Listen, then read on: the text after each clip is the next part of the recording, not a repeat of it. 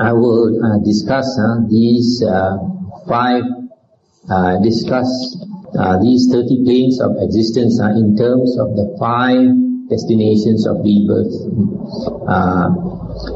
In the Majjhima Nikaya, Sutta number 12, the Buddha gave similes for the 5 destinations of rebirth.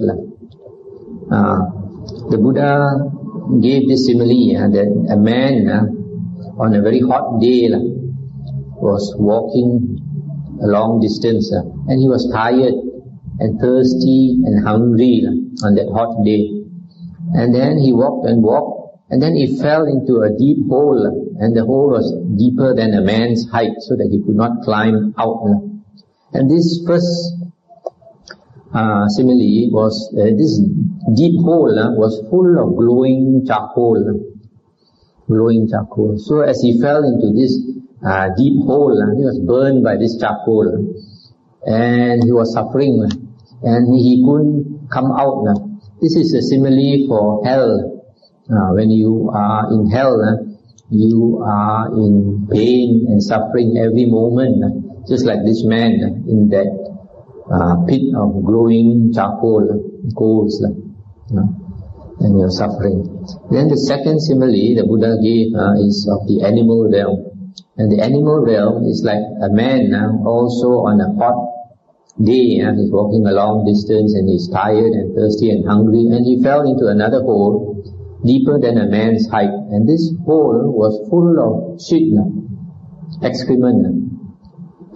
And he was in that shit hole, swallowing the shit and trying to climb out and couldn't climb out. That's a simile for the animal realm.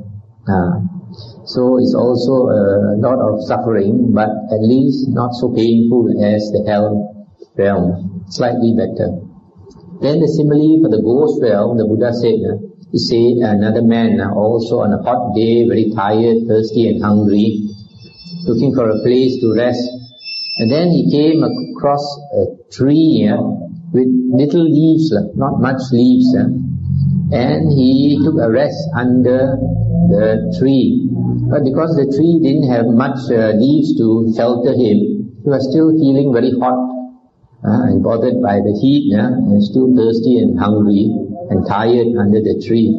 But that is the simile for the ghost realm. So you see, at least the ghost realm is much better than the animal and the hell realm. Then the simile for the human realm is, the Buddha said, another man also in the same situation, tired and thirsty and hungry on a hot day, came across a beautiful tree with a lot of leaves and very shady. So he rested under the tree, and he was shaded from the hot sun. So he was enjoying himself under the tree. That's a simile for the human realm. So actually we are having a very good life. We compare ourselves with the ghost, the animal and the hell beings.